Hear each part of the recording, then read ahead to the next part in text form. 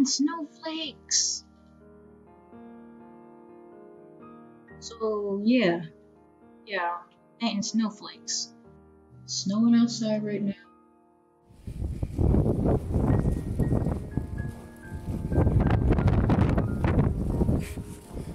It's so cold. And I decided on painting snowflakes. I started doing this last week. Yeah, I started doing this last week, and I don't know, for some reason I just wanted to paint snowflakes. Just woke up one day and was like, yeah, I want to paint snowflakes. That was the idea that popped into my brain, so I went with it. I'm gonna be drawing 100 snowflakes. Probably already figured that out by looking at the title card of this video. But yeah. And I'm making this into a brush. I'm gonna be making this into a brush that is gonna be like available on my DeviantArt page. So if you guys want to use it, you can. I made it in GIMP. I don't exactly know how to make it available in other art software programs. I know it works in GIMP. I know for sure it works in GIMP because I tested it out in this video. And well, yeah. So right now, all that's going to be shown on the screen is me painting snowflakes. I believe I worked on like 41 of them, like a day straight working on 41 of them, and then I just took a long break, came back to it. Oh man, I got tired after a minute and I was just like, nah, I'll come back to this later. I told my mom that I was gonna paint 100 snowflakes.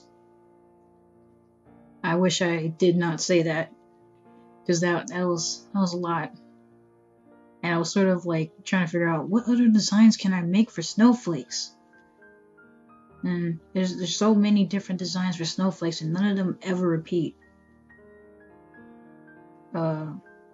It's amazing.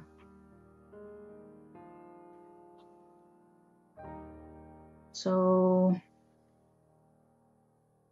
yeah, I don't really know what else to say at this point. I'm probably just gonna let this video play out.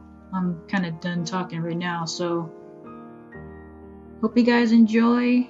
Leave a comment, something. And I hope you guys have a blessed day.